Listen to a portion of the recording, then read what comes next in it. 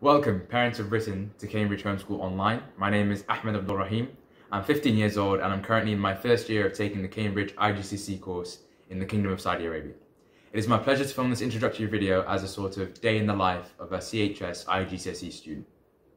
So, when my family had decided we were making the move to Saudi Arabia last September, we knew that schooling for me would be the hardest thing to sort out. I had gone through 10 years of the British schooling system and needed to finish my GCSEs and A-levels.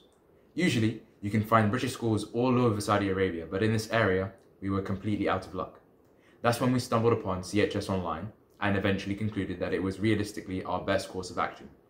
Of course, we had our doubts since this new age of online schooling is fairly new, but these doubts were almost immediately dispelled. I have thoroughly been enjoying my lessons so far, especially in English, history and computer science. And when I say it feels like a normal school, exactly like a normal school, I don't exaggerate.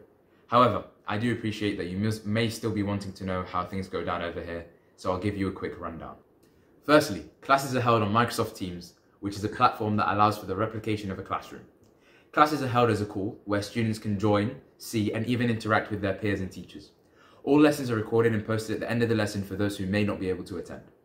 Furthermore, homework can be set through the assignments function Teams has going that allows for easy tracking of students' work and progress.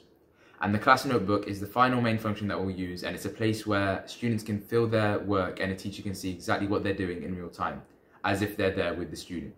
One of the great things about online schooling is it's very hard to lose work that's been uploaded. It's all saved to the Microsoft Cloud, which I'm sure is a very secure place. Outside of lessons, you will find the same level of interaction with both students and teachers. Seeing the same faces and voices will definitely lead you to get to know people much better.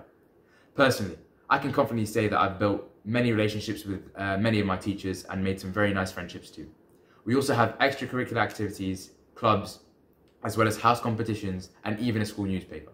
I am in fact a proud member of the book and film club held by the English teacher, Mrs. Howard. Besides school life, you will most definitely be wondering about the exams, which is understandable. GCSEs are an important milestone for students in the British schooling system. In that case, I'm glad to inform you that the process to sit in an exam is very simple. Registering happens on the British Council website. When registering, you need to first make sure you're registering as a private candidate because we're doing online school. I would access the Saudi Arabia domain because that's where I live, and if you live in the UK, then you'd obviously access the UK domain.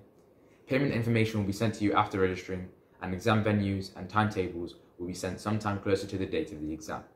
The website walks you through much better than I can, so I would encourage you to have a good read of it as well.